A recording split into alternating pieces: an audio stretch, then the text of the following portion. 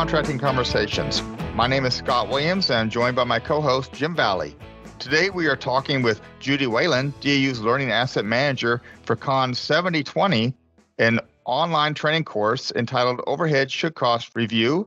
And it's also part of Credential 10, which is a special topics and contract pricing credential. So it's part of that particular credential, but you can certainly take the class by itself just to get some more knowledge about should cost review. So given that, Judy, what can you tell us about the class 7020? Again, in the Overhead Should Cost Review course. Thank you for having me, Scott. The Overhead Should Cost Review course will teach students how to evaluate the economy and efficiency of contractors' workforce, their methods, materials, equipment, real property, operation systems, and management. And they'll learn skills to promote both short and long-range improvements in the contractor's economy and efficiency to decrease the cost of performance on government contracts. This course actually covers the overhead portion of the Overhead Should Cost Review and does not cover the specific program Should Cost Review. Great, Judy. Thanks. And how long does this particular class take to complete? This course takes about 3 hours to complete. Okay, great. So students can earn up to 3 continuous learning points for taking the class. And Jim, I'm going to pass it over to you.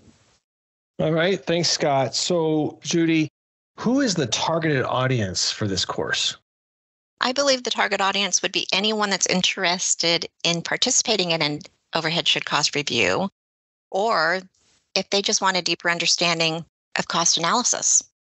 The Overhead Should Cost Review is normally performed by DCMA. However, there are certain military service branches that also perform Overhead Should Cost Reviews. But just for your information, this course itself provides the DCMA view of an Overhead Should Cost Review. Okay, so that's very interesting that that's the case. So if I were to take this online asset, how would I be assessed? Students will be assessed on an exam that comes at the end of the course. Okay, great. Scott, you want to add anything else? Or Judy, do you have anything else you want to add?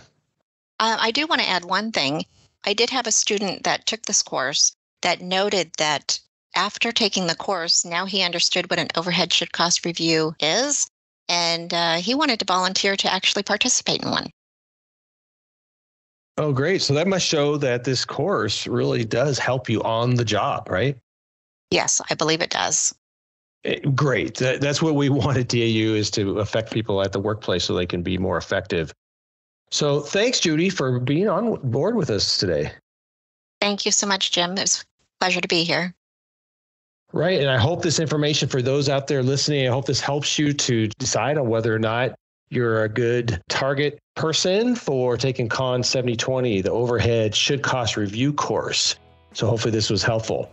So that is all the time we have for today. But please, if you haven't already, subscribe to our Contracting Conversations channel, whether it's on DAU Media, YouTube, or Apple Podcasts. Type any comments below to include your questions for future discussions, and spread the word of this channel to your peers and to those you supervise or lead. Let us help you answer their questions. We look forward to having future contracting conversations with you.